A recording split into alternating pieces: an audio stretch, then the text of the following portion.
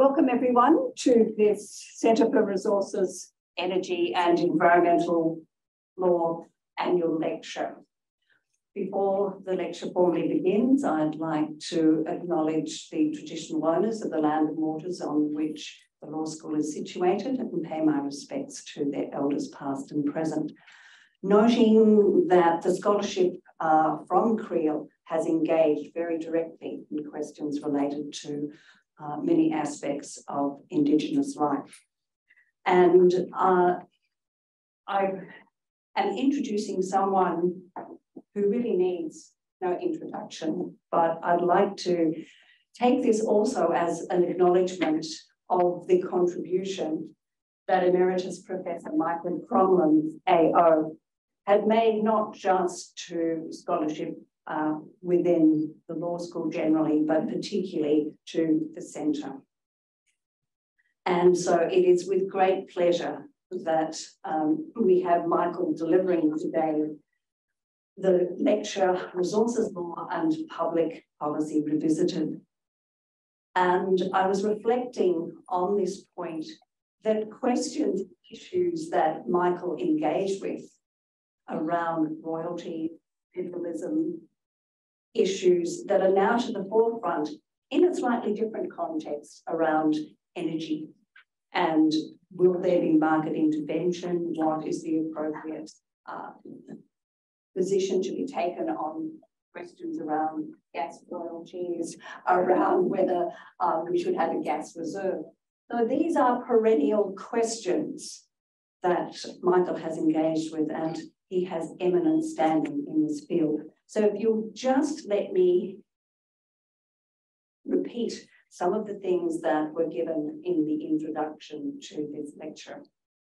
So Emeritus Professor Michael Crommelin was the Zelman Cowen Professor of Law in Melbourne Law School at the University of Melbourne, and he continues, of course, to be that Emeritus Professor.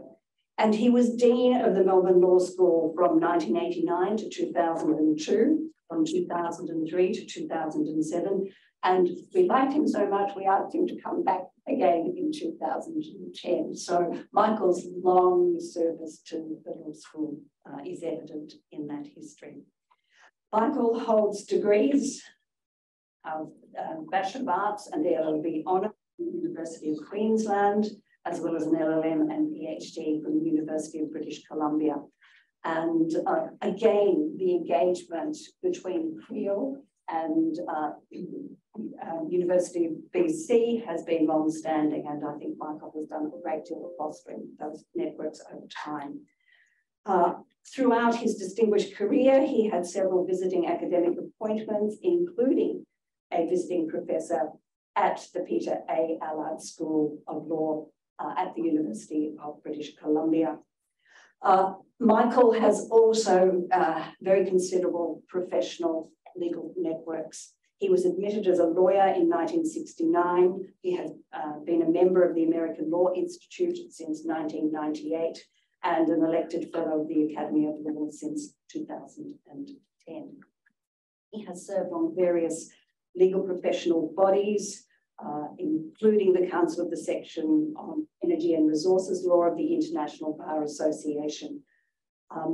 I have special thanks to Michael, who introduced me to that wonderful group of scholars, and they have been a central part of my scholarship over some 15 years. And Michael is certainly one of the most well-regarded of the group of Australian energy and resources and lawyers within that distinguished international group. I think we're some 25 members at the moment, including a very recent addition from Michael from the City University of Hong Kong, who is a PhD graduate from CREEL. So the links with that group that you fostered are long-standing. And also in relation to professional associations, Michael was a foundation member of AMPLA, a not-for-profit professional organisation for energy and resources lawyers, president, and now a life member. And his distinguished career was also recognised by being appointed an officer in the General Division of the Order of Australia for service to law and legal education. And most importantly of all, Michael, amongst those many honours and awards, Michael was also a foundational to the establishment of CREEL itself. At that point, it was the Centre for Resources and Energy Law. And I think Jackie and I had the temerity to actually add the environment along the way. So that's how we get this current name. So Michael has been a source of great inspiration and assistance, and also has acted as director more recently of that centre. So to all the distinguished scholars out there, the people on the web, including the Dean of the Law School, Professor Matthew Harding, could I now turn over to Michael to give us the annual lecture.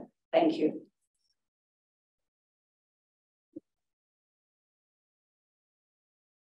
Thank you, Lee, and particularly for that very generous introduction. I too would like to pay my respects to the traditional owners of the land on which we meet. Thanks for this invitation, and it's an opportunity that I very much appreciate. I regret, though, that I must start on a sad note. Sandy Clark, who was a colleague, a co-founder of this centre, and a remarkable contributor to the development of natural resources law in this country, especially with respect to water, but not by any means confined to that. And indeed, a renowned figure in this field overseas died last night. I only heard the news this morning. He was a close friend. Now, to the business, and I apologise for such a gloomy introduction, and I hope things will pick up from here. In 1983, I wrote a paper called Resources Law and Public Policy, which identified a constitutional and legal foundation of management of natural resources in Australia. Today, I propose to revisit that subject as a benefit of 4 decades of hindsight. Melbourne Cup Week provides a great opportunity to saddle up a few of my hobby horses, and 5 in particular I wish to address today. 1, colonisation, then self-government, federation, property, and private engagement. Starting with colonisation, in this part I consider sovereignty, native title, and reception of English law, all of course with ruthless brevity, for which I probably should apologise at the outset. All of these matters present continuing issues for the management of natural resources, and hence my attention to them today. Sovereignty vested initial control of what were then called the wastelands of the Crown in the British government. It was widely presumed that the rights of Indigenous occupants were thereby extinguished. However, of course, in the Mabo case, the High Court decided that acquisition of sovereignty by the Crown over Australian territory merely conferred radical title to land rather than beneficial ownership of land. This was a critical step in the reasoning of the Court for recognition of native title. In that case, the Court also encountered the contentious issue that I want to say something about today, namely that of extinguishment of native title.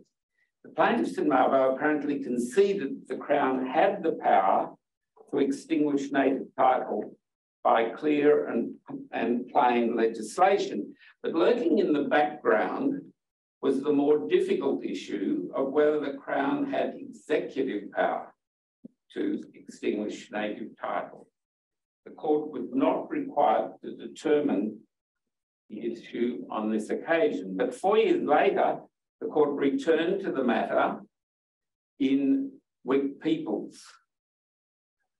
Even though, as Justice Gummow then observed, the fundamental issue in that case was the impact upon native title of statute and of sui generis interests created under statute. Justice Gummow went on to say that the Crown's radical title to public lands enabled the Crown to grant interests in land and to become absolute beneficial owner of unalienated land, but, and this is crucial, the quote, these prerogatives of the Crown, he said, were displaced by the constitutional settlement of the mid-19th century, matter, which I'll return. Thereafter, he said, all land in Queensland was to be dealt with pursuant by statute. And of course, by that he meant only by statute.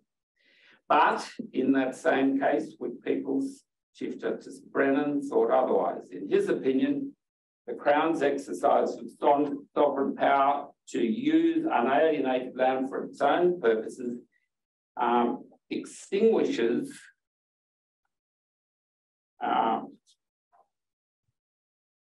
partially or wholly native title interests in or over the land used.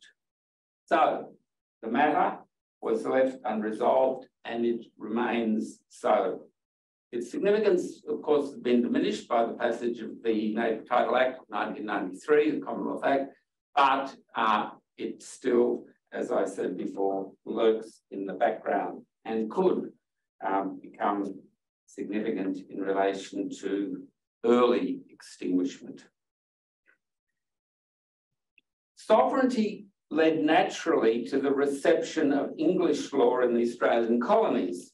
And in 1828, the United Kingdom Parliament confirmed the reception of English laws and statutes, as it described them, in the colonies of New South Wales and Van Diemen's Land as far, and this is important language, as far as the same can be applied within the said colonies. Unquote. That qualification provoked contentious issues then, especially in relation to public land and resources. Today, it's difficult to comprehend how the courts then and later could proffer and sustain the entirely implausible fiction that English land law, derived largely from a feudal era in English history, was applicable in colonial Australia in the 19th century. To quote Justice Godden in the Wick Peoples case, its artificial requirements and distinctions were hardly necessary or convenient. Probably too late to redress that egregious error of judgment. Still, it may well provide some explanation for the radical transformation of Australian land law by the colonial legislatures upon achievement of self-government. So now I turn to self-government. I look at three major developments of enduring significance to the management of natural resources from the colonial era, second half of the 19th century, when the Australian colonies acquired self-government. The three issues to which I will speak are firstly, the struggle for control of the wastelands of the Crown. Secondly, the creation of statutory land titles. And thirdly, the reservation of natural resources from Crown land grants. It's interesting to observe, although it receives very little attention, that the control of the wastelands of the Crown was a very lively issue indeed in early Australian colonial history. You all know about the Eureka Stockade and the rebellion which underpinned that, but we know much less, or at least we speak much less, about the rebellion linked to self-government Initially, of course, the British government exercised complete control of the wastelands of the Crown through the exercise of prerogative power, usually delegated to its local agents, the colonial governors. But in 1842, the United Kingdom Parliament passed an act for regulating the sale of wasteland belonging to the Crown and the Australian colonies, as it was called. And in that act, it declared, and I quote, that within the Australian colonies, the wastelands of the Crown shall be disposed of in the manner and in according to the regulations hereinafter prescribed, and then comes the key words, and not otherwise. In other words, the further future disposal of the wastelands of the Crown would occur only under statutory authority. These, or more technically, these last words clearly abridged or abrogated, perhaps the better word than abridged, the prerogative of the Crown to dispose of public land and resources in the Australian colonies, a major development. But, major as it was not enough for the colonists of the time, who were not satisfied with that shift from executive power to British legislative authority. Self-government appeared to offer an opportunity to gain local control over the wastelands of the Crown. In 1850, the United Kingdom Parliament passed an act which authorised the establishment of legislative councils in each of the Australian colonies and conferred power on all of these councils to create new legislatures. This act did not, and quite clearly did not, allow these new legislatures to upset the fairly recently established arrangements for disposal of the wastelands of the Crown pursuant to the Act of the United Kingdom Parliament in 1842. But, undeterred, New South Wales and Victoria prepared constitution bills purporting to confer power on their new legislatures to make laws relating to the disposal of public land and resources. These bills needed ratification by the United Kingdom Parliament, and one might have expected that it was unlikely to be given. But again, another surprise, the United Kingdom Parliament acquiesced in these rebellious actions by enacting both the New South Wales Constitution Statute of 1855 and the Victorian Constitution Statute of 1855, each of which appended and ratified a new colonial constitution which transferred control of public land resources to its new colonial legislature. It did so via two distinct provisions. One was a section in the ratifying act itself, the Act of the United Kingdom Parliament, that declared, quote, the entire management and control of the wastelands of the Crown in the colony and the proceeds thereof, including all royalties, mines and minerals, shall be vested in the legislature of the colony. I dwell on the text of this provision, the entire management and control of the wastelands of the Crown, a ringing declaration that went well beyond mere disposal of public land and resources to confer complete control of public land and resources in each of the colonies upon its newly established representative legislature. The other provision was a section in each of the constitutions, which, as I said, were scheduled to the United Kingdom statutes. These provisions conferred power on the colonial legislature, not that one thought it would be particularly necessary, but nothing was being left to doubt, to make laws for regulating the sale, letting, disposal and occupation of the wastelands of the Crown within the said colony and of all mines and minerals therein. At the same time, the United Kingdom Parliament repealed its 1842 Act, conferred powers on the new legislatures of Tasmania and South Australia to regulate the sale and other disposal of the wastelands of the Crown within their jurisdiction, and authorised the Queen to regulate these matters in Western Australia until the Parliament completed the process of conferring self-government on that colony. Following separation from New South Wales in 1859, Queensland adopted its own constitution, which vested, again, I quote the language, the entire management and control of the wastelands belonging to the Crown in the local legislature. When Western Australia did acquire self-government, belatedly in 1890, its constitution, or the United Kingdom Act, which authorised its constitution, included a similar provision. So the outcome of this dramatic saga is a foundational principle of state constitutional law. Legislation is essential to the management and control of the public lands and natural resources in the Australian states. Non-statutory executive power over public lands and resources no longer exists. For good measure, this principle has received unequivocal judicial recognition. Two cases stand out.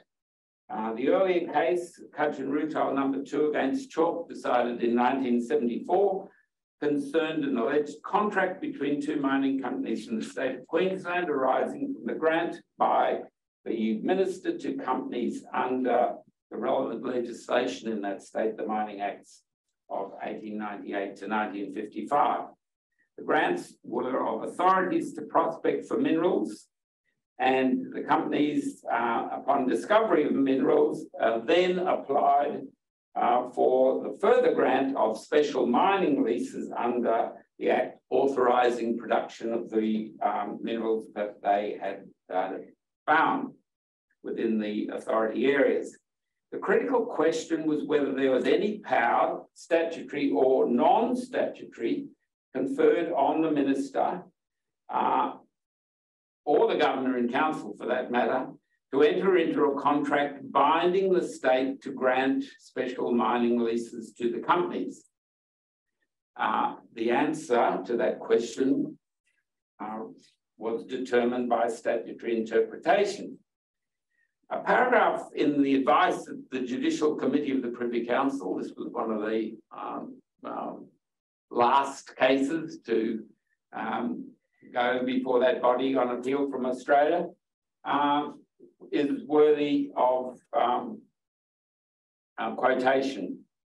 Let me quote. As a starting point, their lordships accept as fully established the proposition that in Queensland, as in other states of the Commonwealth of Australia, the Crown cannot contract for the disposal of any interest in Crown lands unless under and in accordance with power to that effect conferred by statute. In Queensland, the legal basis for this power and for the limitations upon it is to be found in the Constitution Act of 1867, of which Section 30 provides for the making of laws regulating the sale, letting, disposal and occupation of the wastelands of the Crown, and Section 40 vests the management and control of the wastelands of the Crown in the legislature.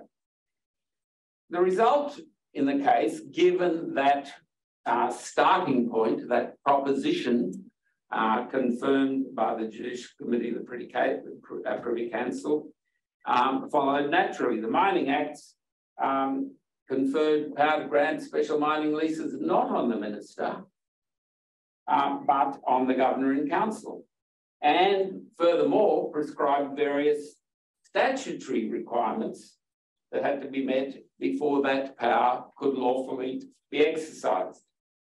Clearly, the minister had no statutory power to preempt those provisions by contract, which was the argument the companies put to the courts, nor any non-statutory executive power to do so. The second case is a much more recent case, the decision of the High Court in 2017 in Forest and Forest Proprietary Limited against Wilson, the ever active Twiggy Forest, in this case, was a party, not as a miner, but as a pastoralist who was seeking to prevent mining activities on his pastoral property. The case was in many respects similar to Codron Rutile, concerned the power to grant mining leases under the Western Australian Act 1978, being the relevant legislation at that time. The question, and this was an important question because it had been the subject of vigorous debate in practice in the profession in Western Australia for decades beforehand. It seemed to me astonishing that it could be a matter even of discussion, much less debate, given the authority in Codron Rutile and Chalk, but nevertheless, it had been a matter of strong contest in Western Australia up until Forest and Forest. The debate being framed, I think, in the wrong terms. The old adage, if you ask yourself the wrong question, you're unlikely to get the right answer. But the question then discussed was whether lawful grant of a statutory mining title required strict compliance with statutory requirements or merely substantial compliance with statutory requirements. There have been whole books written on that issue, despite another case, which we don't have time to mention, in which the High Court, it seemed to me, had decided. In any event, the High Court framed the question differently, and I think, with respect, correctly. They said the question was whether non-compliance, not strict or substantial, simply non-compliance, the provisions of the Act prior to the grant of a mining lease would render invalid any leases that the Minister purported to grant. Again, of course, the answer was to be found in statutory interpretation, and the court relied heavily on the relevant constitutional principle, citing the Codron Rutile case. Again, I quote from the plurality judgment in Forest and Forest because I think the language is important. Their Honour said, when a statute that provides for the disposition of interest in the resources of a state prescribes a mode of exercise of the statutory power, that mode must be followed and observed. The statutory conditions regulating the making of a grant must be observed. A grant will be effective if the regime is complied with, but not otherwise.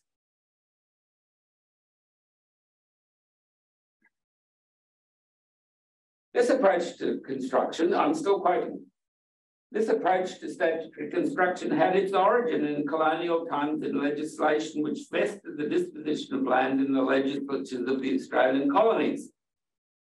Adherence to this approach supports parliamentary control of the disposition of lands held by the Crown in right of the states. In other words, compliance is the issue.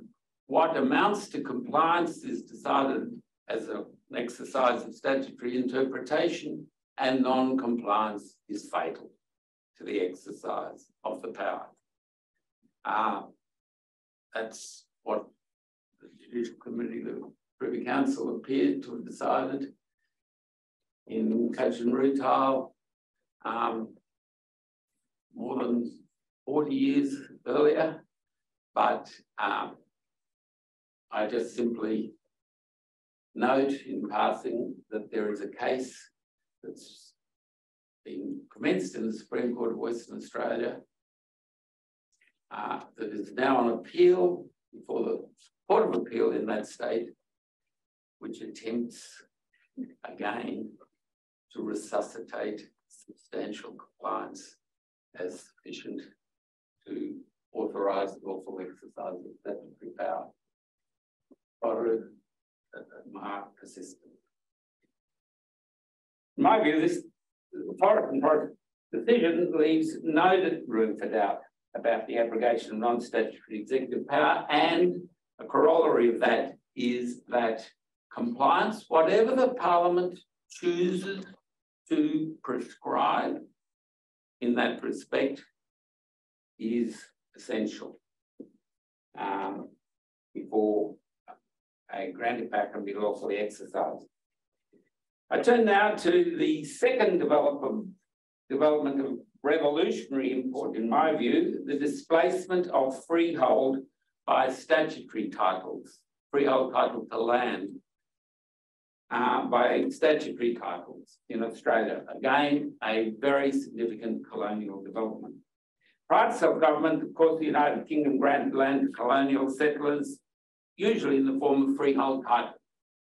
In accordance with applicable English land law, freehold title conferred rights to exclusive possession not only to the surface, but also to the subsurface and the airspace above the surface of land.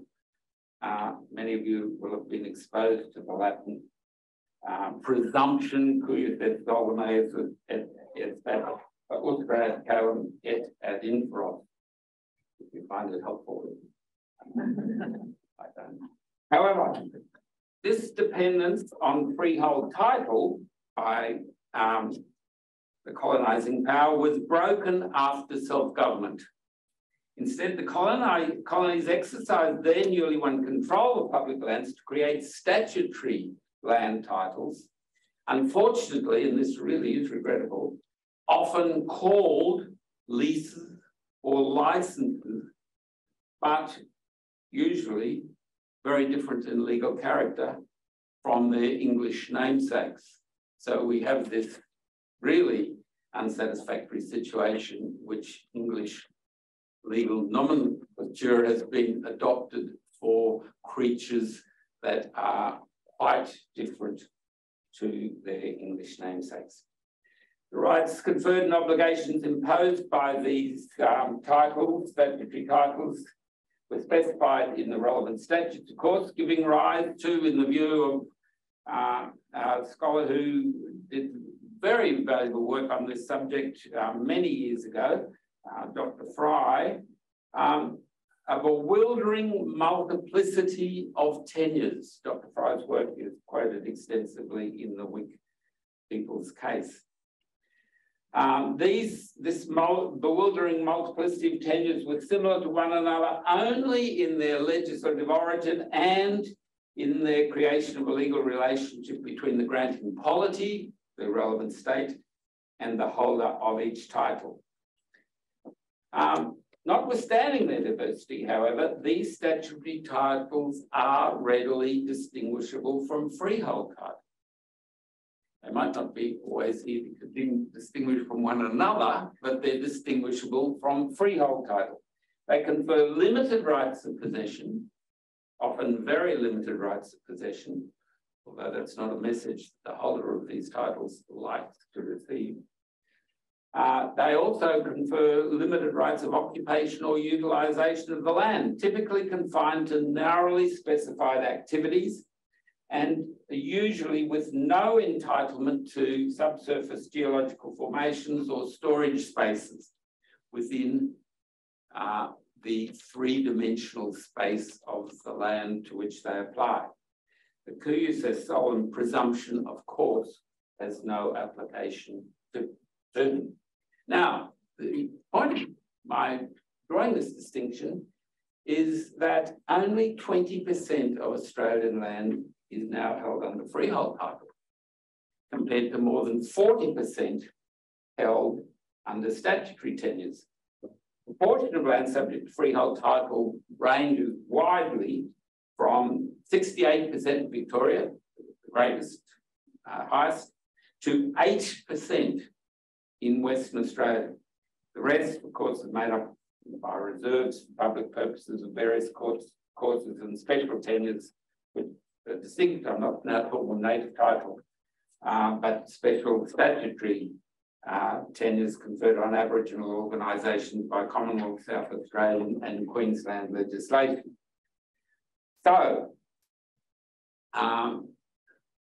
the tendency to resort to English land law to solve our legal problems when they arise is, I think, open to real question when we recognise how little land in Australia is indeed held under freehold or any other such common law title. The last matter under this heading to which I want to refer is that in which the Australian colonies curtailed the application of English land law by limiting the rights of holders of freehold title to exploit subsurface resources. In other words, where there was freehold title, it didn't necessarily follow that the English rules applicable to freehold title were adopted in the relevant Australian colonial jurisdiction. Take Victoria, for example. Despite its relatively extensive grants of freehold title, at least compared to other states, Victoria retained entitlement to most subsurface resources by imposing a depth limitation on all grants of freehold title made on or after the 1st of March 1892. A depth limitation of just over 15 metres. Now, this is a really surprising provision, one that is seldom, if ever, mentioned in practice. It's never been mentioned to me by a legal practitioner in Victoria. Ordinary holders of freehold title, as you know, people who have land within urban areas in Victoria, in the main, tend to assume that they have rights extending to the centre of the earth, wherever that may be. But unless the initial Crown grant of their land occurred before the 1st of March 1892, they don't. And again, I'm sure many, when the time comes, will be distressed to make that discovery. Whether a similar, I have not been able to find a similar provision in any other state, but I confess that I certainly haven't done a recent search on that score. So I just put it to you as a question to think about. I suspect there aren't. I suspect this is something uniquely Victorian, but I don't know for sure. Furthermore, during the second half of the 19th century, all colonies adopted the really important practice of reservation of mineral and petroleum resources from subsequent grants of freehold title.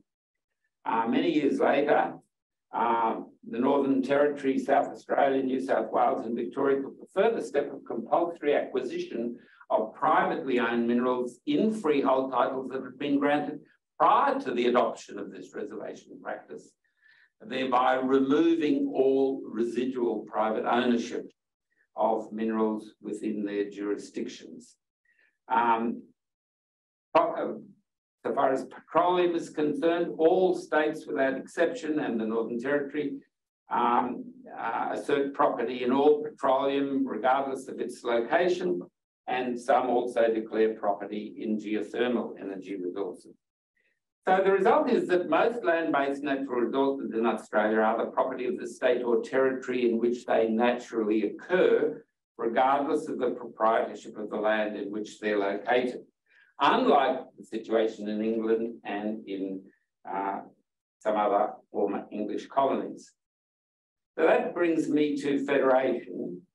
And of course, the Federal Union of the Australian colonies in 1901 added a new dimension to the management of natural resources. The Constitution conferred powers relating to natural resources on the Commonwealth Parliament, the Commonwealth Government and the Commonwealth Courts, but it left undisturbed the colonial, which became state, proprietorship of natural resources within state territorial boundaries. Commonwealth legislative powers are limited by specification of subject matters, and few of them are conferred exclusively on the Commonwealth Parliament.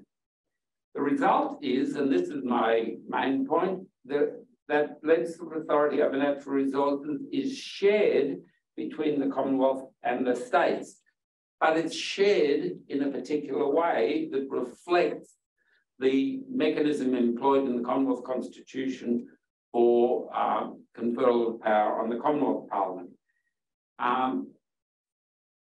That mechanism involves essentially a subject list of Commonwealth powers, none of which, of course, actually mentions natural resources, but among those subjects that are specified are things like interstate and overseas trade and commerce, corporations of various categories, defence, taxation, and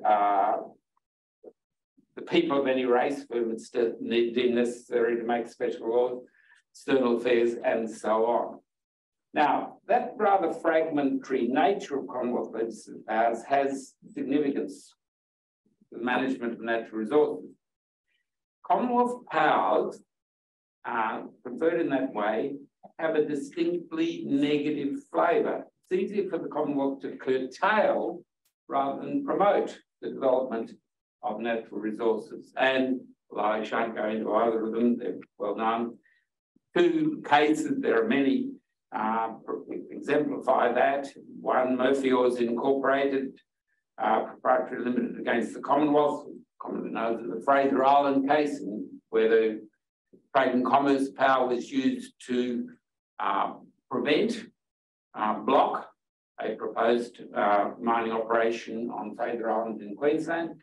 And of course, the even better known case, the Tasmanian Dam case, in which Commonwealth powers, notably, not only the external affairs power, were used to block the construction of hydroelectricity facilities on the Gordon-Below-Franklin River. So, by and large, the states control the development of their natural resources.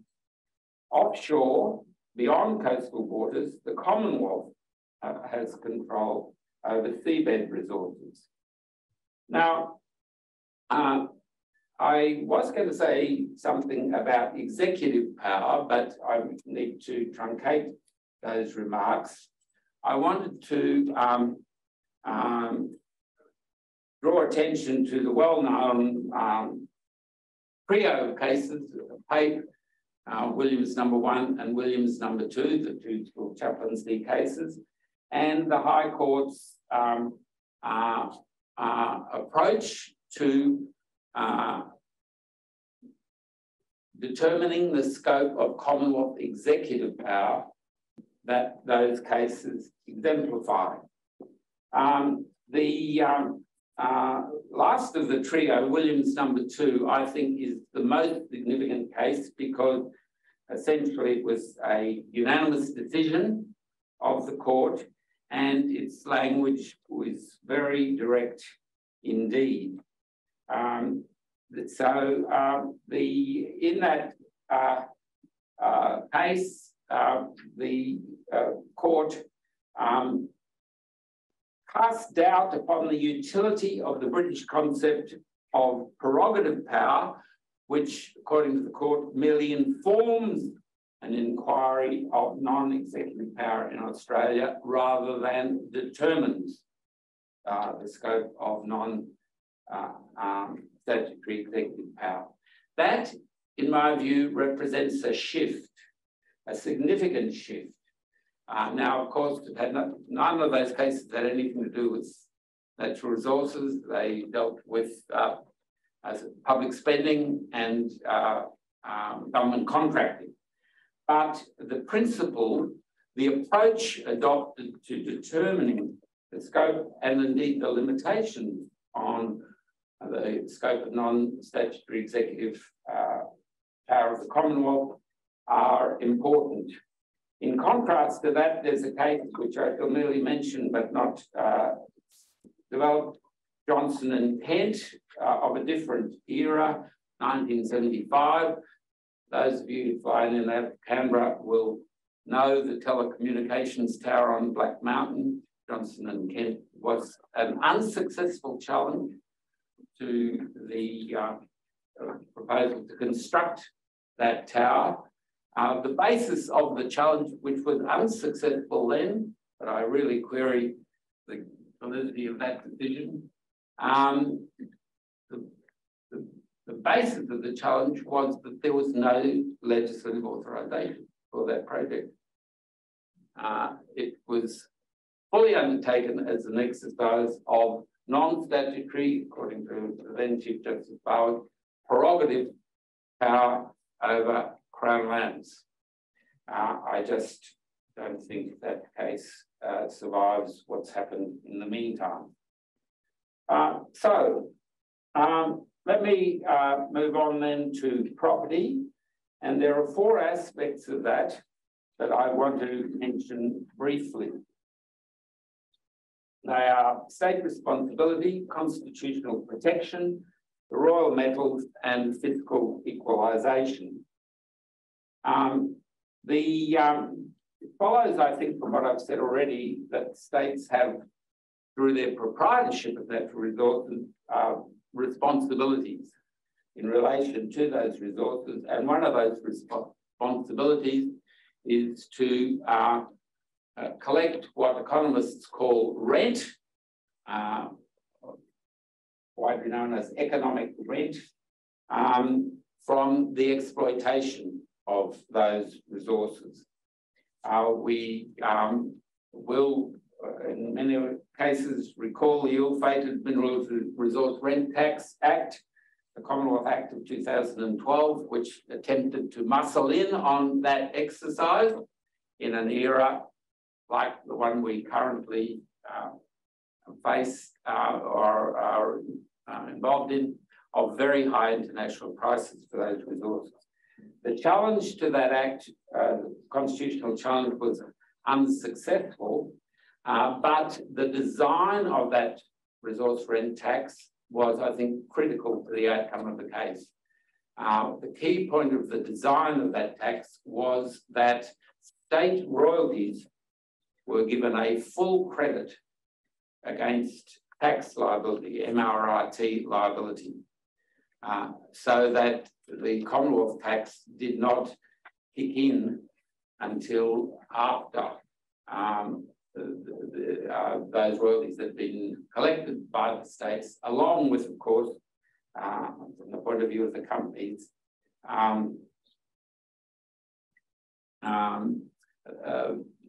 the recovery of their investments and a rate of return on their investments. That's the way rent taxation works. And of course, it's interesting to speculate about whether present circumstances may cause us to revisit that. The PRRT has been around a lot longer than the MRRT Act ever was. The PRRT is still in force, and it goes back to 1987, Petroleum Resource Rent Tax Act. Unfortunately, it suffered very damaging amendments at the time of the enactment of the Mineral Resource Rent Tax, for reasons never adequately explained, so that its efficacy in collecting for the Commonwealth some portion of economic rent was seriously impaired at that time. But again, we see from today's paper, the Commonwealth Treasurer appears to have the PRRT Act on his list of considerations for response to very high international prices for liquefied natural gas.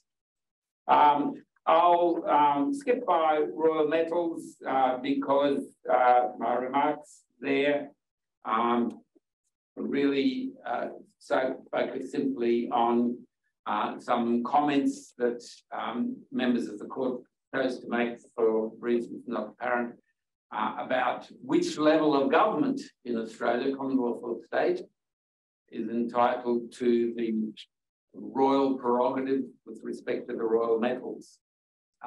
It's always been assumed, and it was indeed in that case, the state level of government carries that entitlement, inherited that element of the prerogative, essentially on colonisation, but members of the court wondered whether perhaps it might really rest with the Commonwealth, which was an odd thing to do in the sense that the Commonwealth wasn't a party to the case.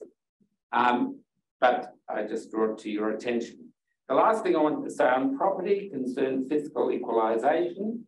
And again, I just give you a conclusion here. Fiscal equalisation is a topic that time doesn't allow proper treatment, but it is essentially the mechanism by which most of the proceeds of the Commonwealth's goods and services tax are carved up amongst the states. So apart from collection costs, which the Commonwealth obtains, the main proceeds are divided up amongst the states, and the question is who gets what. And really the issue there is, the issue that I want to mention is how do resource royalties collected by states fit there? It's clear what they are treated for equalisation purposes as if they are ordinary revenue. And my point, which is one I made back in 1983 originally and never got anywhere with then, and seem unlikely to get anywhere with now, my point simply is that maybe they're not. Maybe they shouldn't be treated. Maybe royalties are different to ordinary government revenues, which are essentially derived from taxation that is of a recurrent rather than capital nature.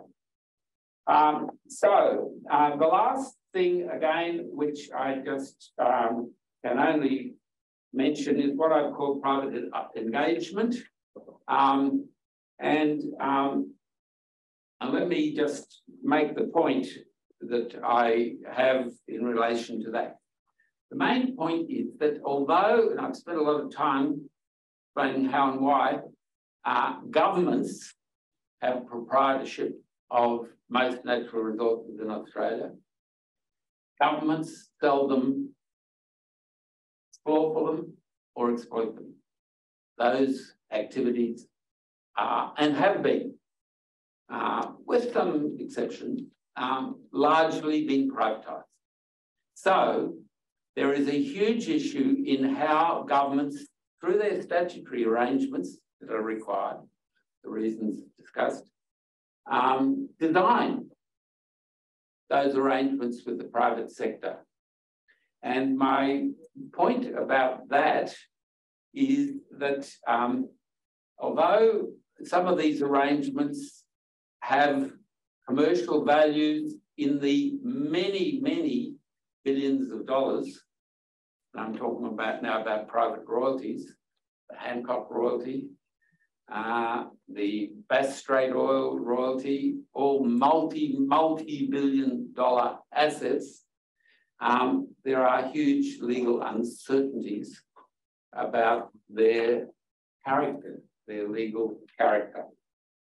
And that is not just inconvenient, it's damaging to the efficiency of the legal regimes under which the exploitation occurs, because it adds to risk and ultimately the proprietor of the asset pays the cost of that risk.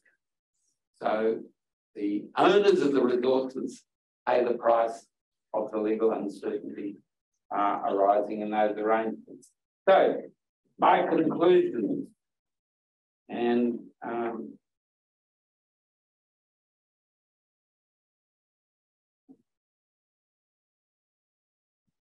they should, I expect, come as no surprise.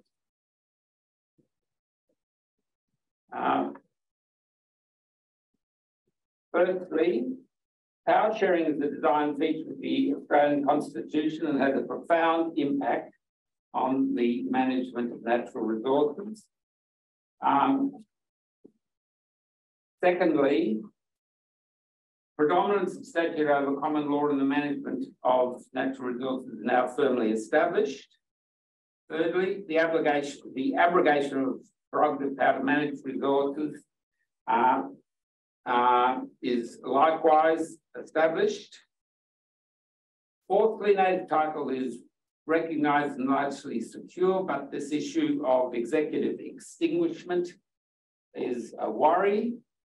Fifthly, the constitutional significance of state and territory proprietorship of onshore resources is legally established, but not always reflected in political practice, such as over horizontal fiscal equalisation.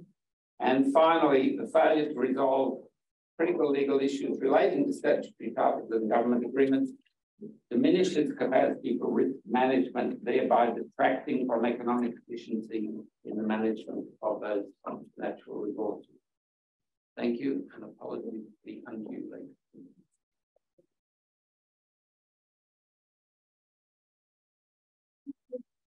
Michael, and I think from the breadth of that scholarship, its importance, not only historically to the foundations of Australia, but its current relevance. And I'd now like to ask the Dean of Melbourne Law School, Matthew Harding, to give a vote of thanks. Okay, thank you, Lee. Thanks for your leadership of CREEL and for organising the lecture. We'll be in this room a week from now to say more on all of that, but thank you. Colleagues, friends, in 1993, I think it was, as an undergraduate student at this university, I was enrolled in constitutional and administrative law, and the course was taught by Cheryl Saunders and was memorable for many reasons. But I do remember during the course of the year, Michael came and gave a set of lectures. I think it was on the topic of the judiciary, could be wrong. Although I have dim memory of 1993, I do remember some things about those lectures. One was that they took place at 8 o'clock in the morning. Thanks for that. You're welcome. But then I also remember the very deep and broad learning that those lectures reflected about our country's history, our system of government, our laws, our social and political economic life. And I remember also the clarity of thought that lay behind those lectures. Clearly that's all on display today. Michael, thank you so much. That's the sort of lecture that can only be given by someone who has been at the top of their field for a very long period of time. And we're really all privileged to have heard it. And especially thank you for being here and delivering it on a day of great personal sorrow for you. So colleagues, friends, join me in thanking Michael for a wonderful lecture.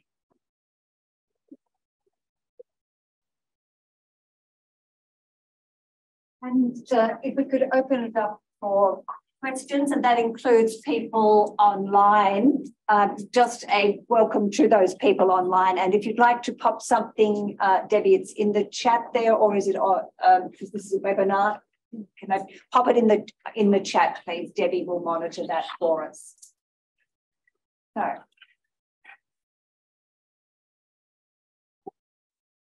Well, Michael, thank you so much for that very comprehensive revisiting of all of those themes. And you did touch on some of the current challenges, and I thought I might open out that question. So currently at the moment in Australia and globally, we're engaged in a very fast energy transition process that's going to reopen a lot of our questions around how we use land and resources.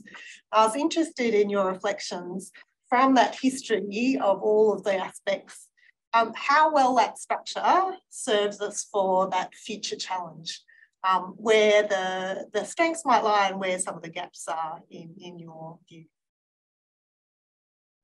Thanks, Jackie. And well, climate change provides the case study really of the point you're making. How equipped are we as a country to cope with such a pervasive issue? My short answer to your question, and of course there could be a much longer discussion of it, is that the structure is pretty good, but it's not working as well as it can and should. Let me just take, allocation of power within our federal system of government. We went through an era, I think, when it was either assumed or hoped or both that the Commonwealth might fix everything that represented a problem in our lives.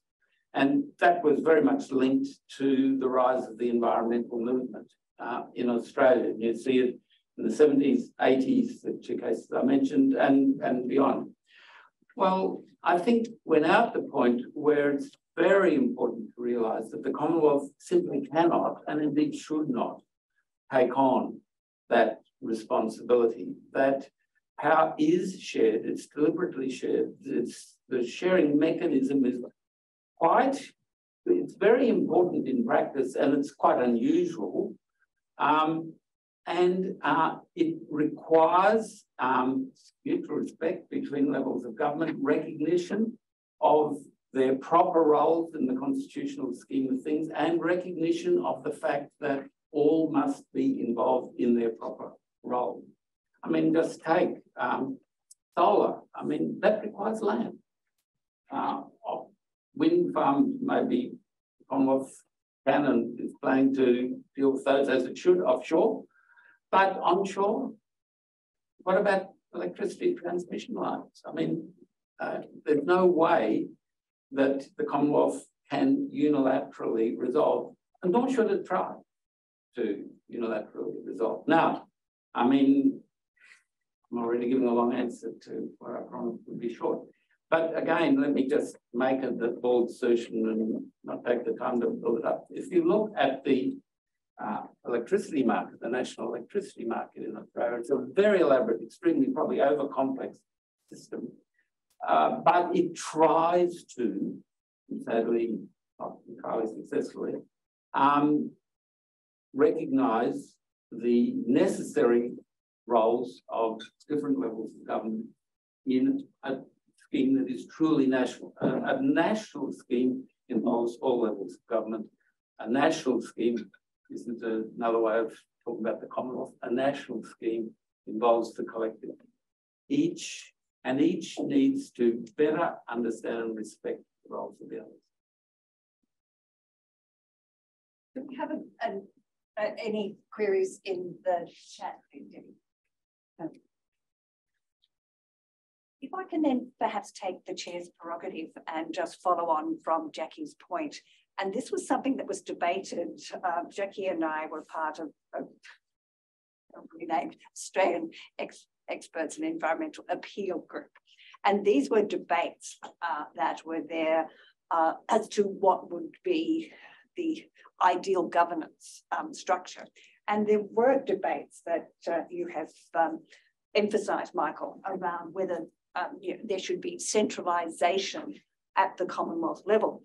And I know, having co-taught with Jackie over many years, we have opened up to our students these questions about whether centralisation in and of itself is a virtue, notwithstanding that trajectory of cases that have really established environmental law here in Australia, such as Tasmanian dams. But I can point to another example where land is very important, and that's water. And I think it's appropriate on a day where we recognise the passing of Sandy, of his contribution, and Beck may want to also add a few words here. The move to centralise without perhaps thinking about that federal structure is very apparent in the issues that we have in the Murray-Darling Basin around water.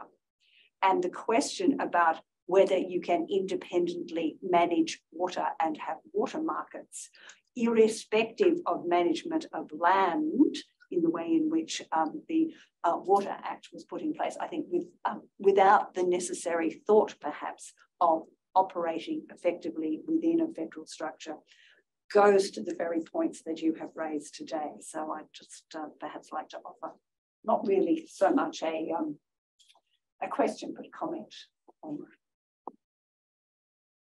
yeah, but I just say I agree that that's a spectacular example and something that's been with us since prior to Federation and took up so much time of the founders in efforts to find a solution, and here we are still struggling. Now, that's perhaps an acknowledgement of how difficult these things can be, but acknowledging difficulty does not lead to the conclusion that they're unfixable, and it doesn't lead to the difficulty that some national level of government can just sweep in and fix everything. We have now too much experience to the contrary. We should note that as valuable experience of the past and try more sophisticated approaches. And I think issues such as those will continue to resonate unless, you know, the clear-sightedness on some of the issues around federalism, rather than seeing it as perhaps an anachronistic limit that we should actually, you know, be moving forward. And I think that, you know, the solar panels is the exact example around the energy transition and the role that Victoria has played. Its leadership on things, you know, speaks to that as well. Did anyone else? Yeah, Cheryl, would you like to go? I knew everybody would give me the No, that was great. It was really interesting. I'm going to ask you about Johnson and Kent. Yeah. Because I was really interested in, attracted by what you said about Johnson and Kent, but I'd never really thought about it in that way. But I could see how we get there, you know, after the historical excursus into the way in which state legislative power was built up in that way. So but it's a long time since I've looked at Johnson and Kent. So what's the argument for the outcome in Johnson and Kent? That the legislation didn't fully extinguish the prerogative, or that the position about statute at the state level just didn't translate to the Commonwealth level and operate in the Commonwealth territory? It's hard to answer that question. It doesn't emerge very clearly what the argument was. In other words, I think if Johnson and Kent were to return to the courts today, it would be approached in a completely different way to what it was. In many senses, the argument strikes me, as it was made at the time, as highly simplistic. And it really reflected some of the approaches that the Commonwealth tried unsuccessfully in then Williams #1 and then ultimately in Williams #2. Namely, the Commonwealth is a person. You are a person. You can build, subject to planning laws, a shed on your property. The Commonwealth can build a telecommunications tower on its property. And if anyone's in doubt about that, the sufficient response from Chief Justice Barwick, who really wrote one judgment that he was known for assertive judgments on various matters, and this falls into that category. He just said, it's the property. Well, of course, after Williams #2, that's a nonsense now. To be fair, perhaps it wasn't seen as a nonsense then, it was enough to win the case. But there was no reason basis. There was no proper historical analysis. The question of whether, because, you know, the ACT was carved out of New South Wales, the problem in respect to that land had already gone way back in 1842 with the United Kingdom legislation, and if it had gone then, how was it somehow resuscitated? Not even considered. So I think in the paper that I didn't read, to me it looks like a relic of a bygone era. Thank Thank you. I think, Jackie, if you don't mind, we might ask that you take that point up with Michael, because I think we're sitting already at 1:10, Debbie. So unless there's any burning question in the chat, I might finish off there and once again ask people both online, hi everyone in Zoom land and here in the room, to give a final thank you for this wonderful annual lecture. And for people who are coming with us to the lunch, a reminder that starts at in 5 minutes, but the dinner actually, the lunch. It's hard to do an annual dinner thing from lunch. All right, so thank you once again.